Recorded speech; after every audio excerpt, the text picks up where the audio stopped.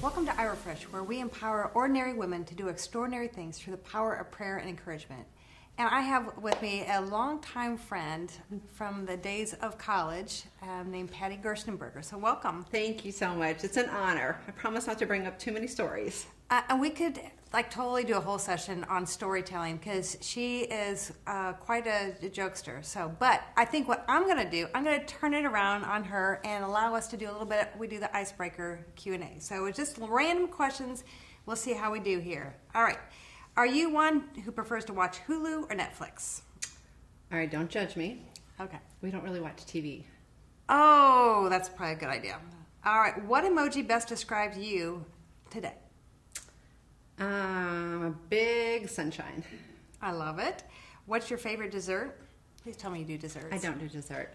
I love making it. Chips and salsa. I'd have chips and salsa for dessert. That's right. Salty girl. Okay, so your favorite snack would be chips and salsa. All right. What's your favorite kind of music?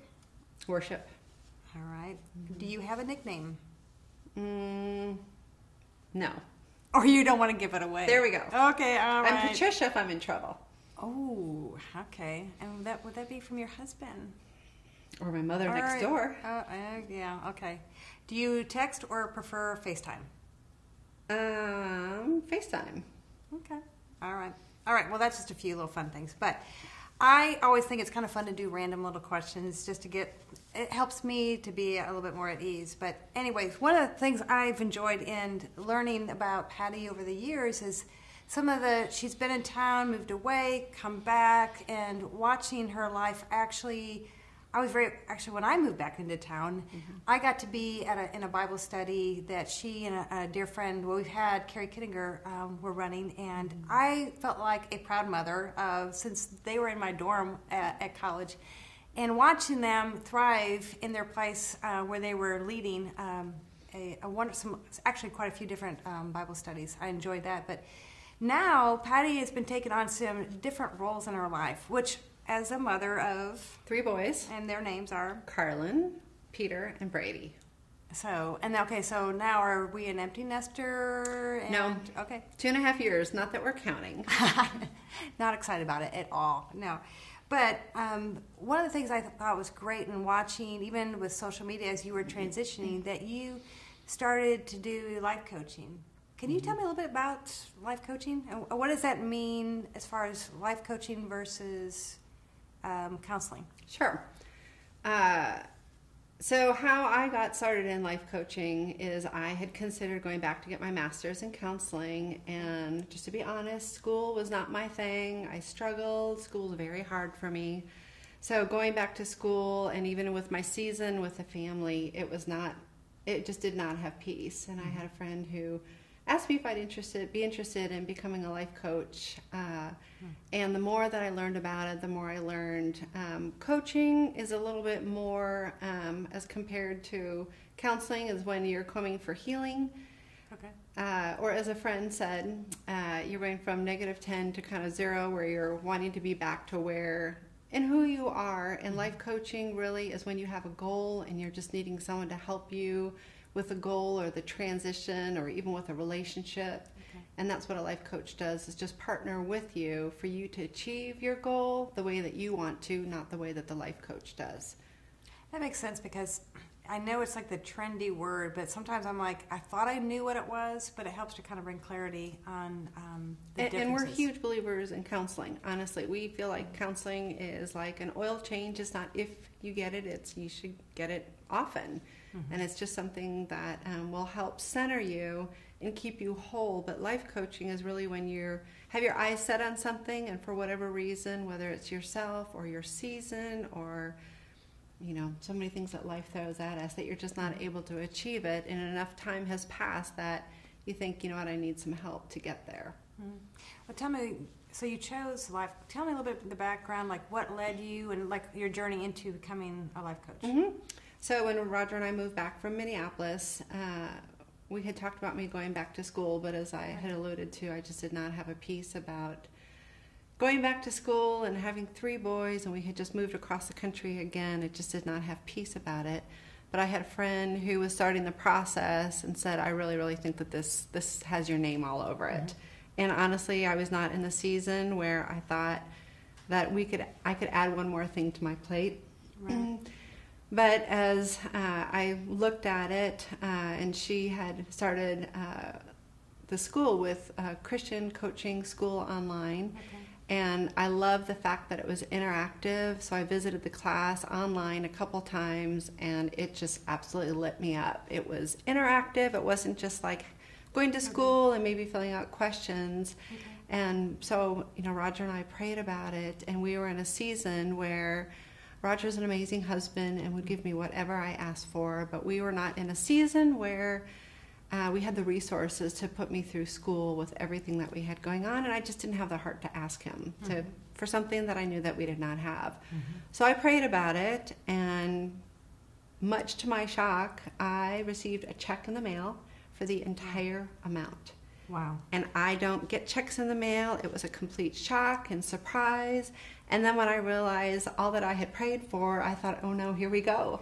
God answers prayers. Yes. What a miracle. But I think, when you think about it, when we do ask God and then he actually answers us, it's like when he answers, you're like, oh, we're shocked that he does provide an answer one way or the other. And even something that I had in my heart, which even as a mom, you think, well, is that my desire? Is that something that, I can really do for other people? So even praying and processing through that, he definitely made it clear that I was to go to school, which began a 1.5-year journey of schooling and enjoying learning how to be a life coach. Because you said you didn't really, schooling was not something you really cared for, but yet this was like, it hit a core for you. It was really something that you gravitated to. It did, because this particular school, which is a wonderful school, was very interactive. So it wasn't just like I had school and I had homework. I had interactive homework with other students and our teachers throughout the entire week. So that lasted for 18 months with the business launch part of it. And really, I felt really prepared me well for becoming a life coach. That's great. Okay. When you've been working with different individuals, I'm assuming, did you have a certain group of people you felt led to do it? Or like your journey, you've probably talked to all ranges of people, men and women. Do you find that there's a common thread or a more common factor of people that are dealing with certain issues? I think that when the different people have come through, one of the core struggles has been self-care. Whether it's, I've seen everyone from a 16-year-old boy to a, woman in her 60s and everybody in between, that self-care was something that they were not meaning to ignore, but because of their season or everything else that they had going on, that they just really weren't paying attention to or were not aware of it. Wow. Would you describe to me what you think like self-care, what's that mean? Because I think I when we were talking earlier, I was thinking about self-help, but is that an old term? Is it the same thing, or define what self-care is? Self-care is really having a healthy relationship with yourself, and sometimes we even feel selfish with thinking about ourselves. There's a great quote by Abraham Lincoln when he says, "Give me 6 hours to cut down a tree, and I'll spend the first 4 sharpening my axe." Wow. So if you think of yourself as the axe, even being able to ask ourselves in our season, are we feeling worn down? Are we feeling sharp? Because we give out so much as women, and for us to give out and not have the capacity to do that, really, not only the people who are around us, it's at their expense, it's really at our own expense. So when you don't have self-care in your life, that is when you are not present to yourself, or you're not even aware of your own needs, pretending that you don't care. But the reality is, at some point, you started not being honest with yourself and even what you needed. When you describe it that way, I think for me, when I feel like if I'm idle, like I'm wanting to rest because I know I'm lacking the sleep or mental rest, I feel guilty. Like for me, just to sit down, I almost feel like not even if I don't feel guilty, I feel like my family members like, what is wrong with mom? Because I'm being idle. Like, how would you help me? Like, how do you process that to be okay? Like, it's okay to be at rest. And what do you tell family members? And that is a communication, because even you being idle and you having a perspective for yourself, I'd be interested in asking your family what they see. Okay. Because sometimes when we even ask those around us what they see something completely different. Would they see you being idle or lazy? Right. Yeah, which true. Those two, a lot of people put those two words together, or would they see you at more being rest and more peaceful? Because a lot of times when we feel like we have the need to do something, that makes other people feel like they can't rest and they need to be busy. That's good. If we're all busy, how do you connect? That's true. I know that, it's like, what is it, the slogan is, moment happy, no one's happy. Right. And I'm like, I don't like that slogan personally. And yet the value of each one of us having that license to be able to have that self-care, I think that's probably, I don't know, I think that's definitely a struggle of feeling like taking care of yourself. I think as I've gotten older, though, some things I know I need to do for the benefit of my family if I'm not in better shape, because I know that I made myself work out with my son with his trainer, and I'm like, I took his spot when he was out on a missions trip, and then when he came back, I lost it. I'm like, so then when he was gone again, I'm like, this time I'm gonna work out with you. I hope you're fine with that. And was he? He surprisingly was, but I thought he was like, I'm not working out with her. But you know what it did for me, though, too? It was great because it allowed me to feel like taking care of my body and making myself feel better, because I knew I needed it. I just never made the time for it.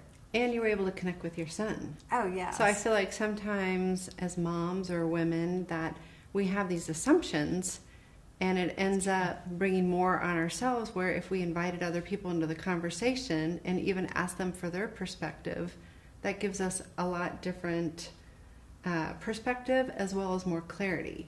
Because really we all want connection, but if we're doing our own thing and not paying attention to our own selves, we're still an island. That's good. Is that the most common thing, really, is we don't stop to see what each of us are really, our viewpoints?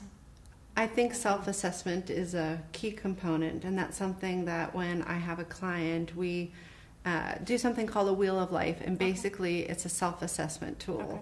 And how you think you're doing, if I'm your good friend, and how I think you're doing, if you think totally different, who's right? Okay.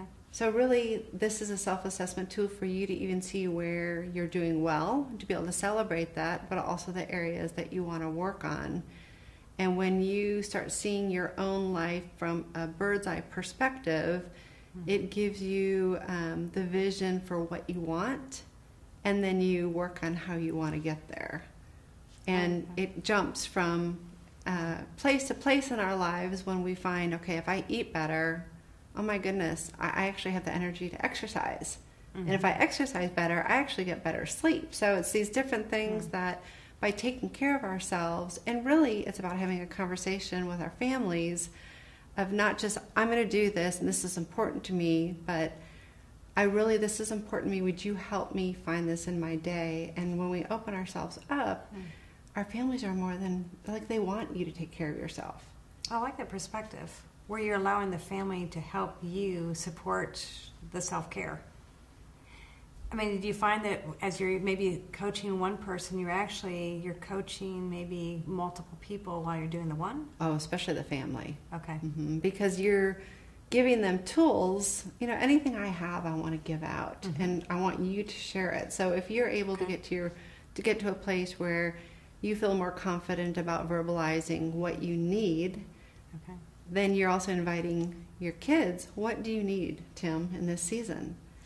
Okay. So for him to give you, what he's going to say might be different than even what you see. And really asking the questions invites him instead of telling. Okay. That's a lot different. I think that's one of the biggest breakthroughs for me personally with coaching, has been learning the art of asking questions and how that invites instead of me telling, when I have unsolicited opinions, that's criticism. True. And nobody wants to be around me when I'm critical. Well, I think the natural ability for any one of us, we want to shut down and pull back from people giving opinions. Right, because it means that you're not accepting me. All of a sudden I'm insecure. I feel like you're judging me or you're being critical of me. And really, your thought was you were just trying to be helpful. That's different than me asking you, could you help me in this area? Or I really need to exercise better. What are you doing? That's different than you telling me that I need to work out more. What a great dialogue.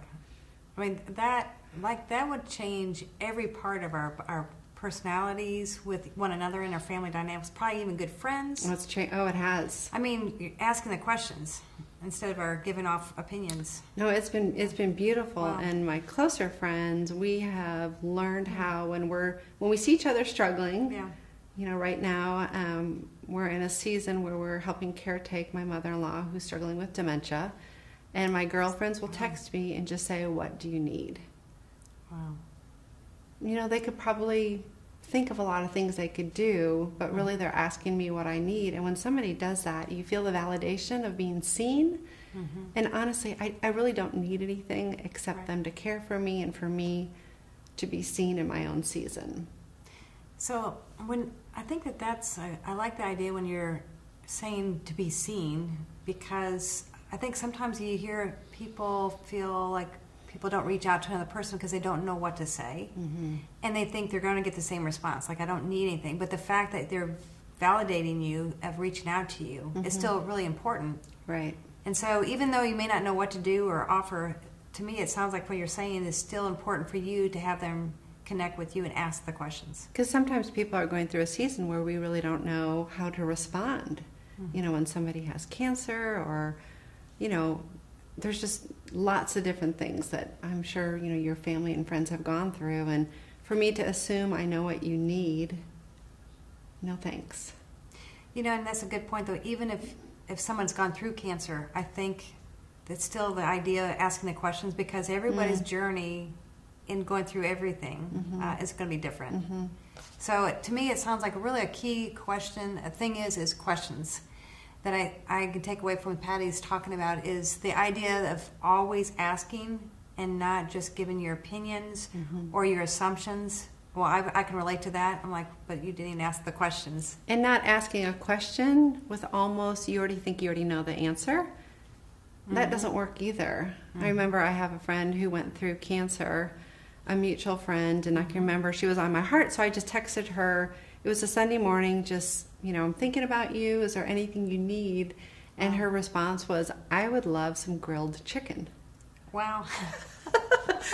And I thought, okay, I don't know what I was expecting, but I asked. And, I probably was thinking, well, maybe she's going to send me some prayer requests or, not walking a close friend through breast cancer.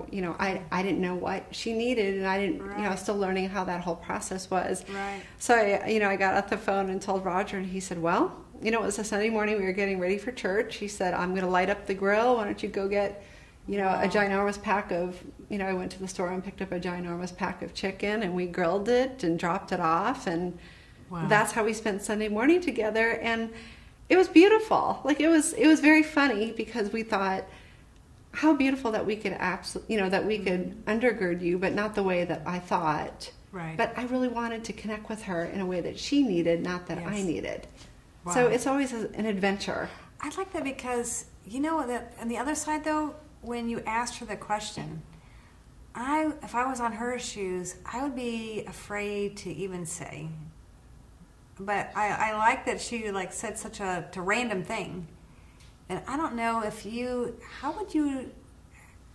do you help people transition to be able to be willing to be authentic? And if you really did need something that seems odd, that how would you get somebody like myself, I would never ask. I think I grew up that way. You need to be self-sufficient and take care of yourself. And even, this is a conversation that I've had both with my mom and my mother-in-law, and it was considered rude to tell somebody what you needed. Right.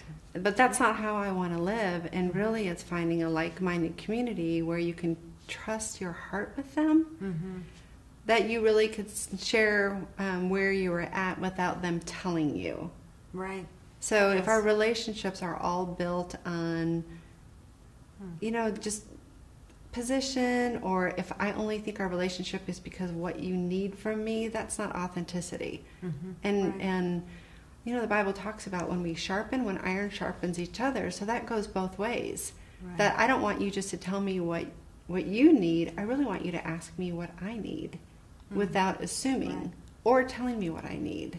Wow. That's so powerful. It is. It's just been a beautiful dance of having a close community where you can truly be, because really I think it's about being honest. Oh, yeah. Which is hard. Well, because of our upbringing. Right. But it's not just being honest with your spouse or your family or your girlfriends. It's also about being honest with yourself. And sometimes, when I'm with my clients, sometimes what they need is just permission to say, I need space. And that doesn't have to be a 3-week vacation. It could be, I just need 30 minutes where nobody will knock on the door or yell my name, or so just really creating that space where you can be honest with yourself and connect with your day and really with where you're at. It's not something that I think you check in every year. I think it's a daily, because it changes. Yes. And honestly, I have the personality where I would eat oatmeal every day. I love order, I love things set in place, but that's not life. Right. And I want to be the kind of friend that somebody can text me and say, I would like some grilled chicken. That's great. What would you like to tell our audience, too, just some things that you think would be a good takeaway, and even like how they can even get in touch with you and go on that journey? Because you've got some really valuable things I think would really change the atmosphere and relationships amongst dear friends, our spouses, children. What could you highlight that you would want to share with them?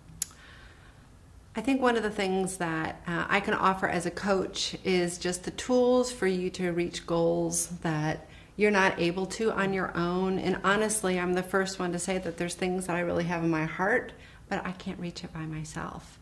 So as a coach, whether it's a transition with a job, whether it's relationship, that's what a coach can do, is just help you achieve the goal that you have.